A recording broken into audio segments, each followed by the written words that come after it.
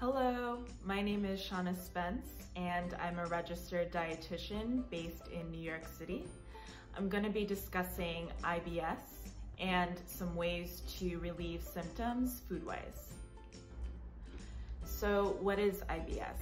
IBS stands for Irritable Bowel Syndrome. It's a gastrointestinal disorder and it affects the large intestine.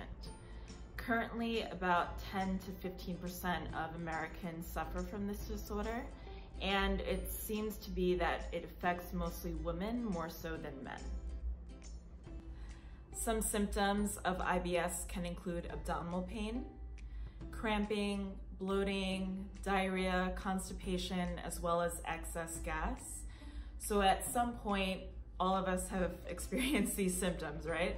But when should you see a doctor?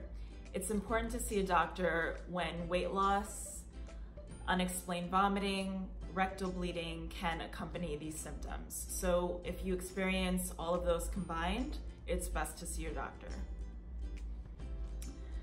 While the exact cause of IBS is still unknown, there have been certain triggers that most people associate with their symptoms.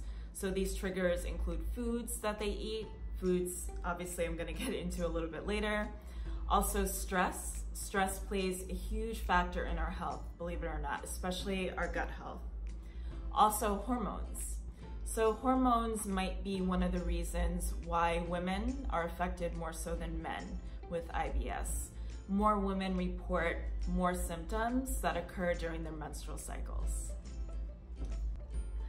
So what are some foods that you can eat when diagnosed with IBS? So the FODMAP diet seems to help relieve some symptoms of IBS. And FODMAP stands for fermentable, oligosaccharides, disaccharides, monosaccharides, and polyols. So what were those words that I just said?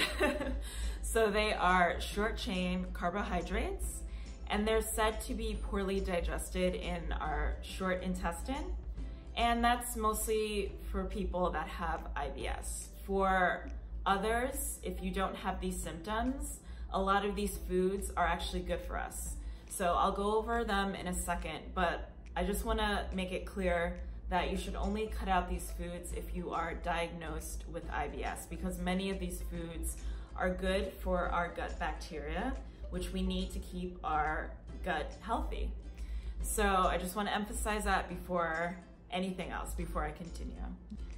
So fermentable foods. What are fermentable foods? Some examples can include sauerkraut, kimchi, things like yogurt, or any probiotic foods that you see on the market.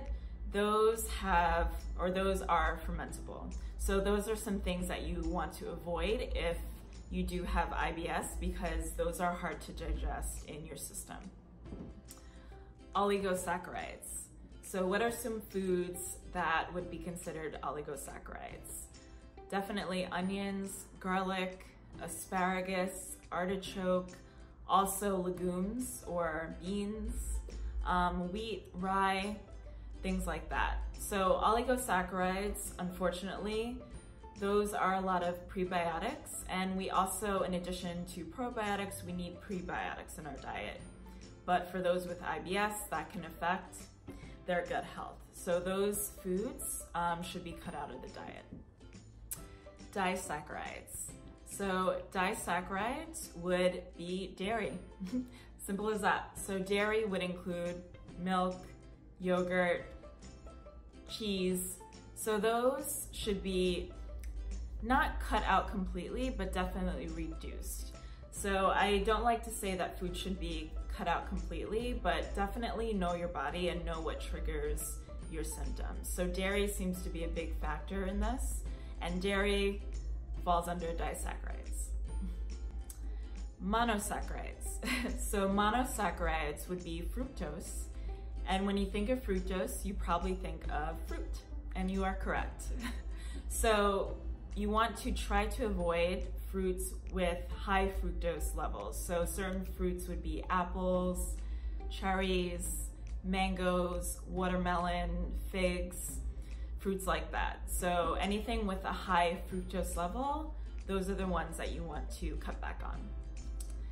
And finally, polyols. So polyols are sugar alcohols, and those are found usually in sugar-free gum or your artificial sweeteners or low-calorie sweeteners, low-calorie foods. So you want to look for, when you're shopping, anything that ends in OL.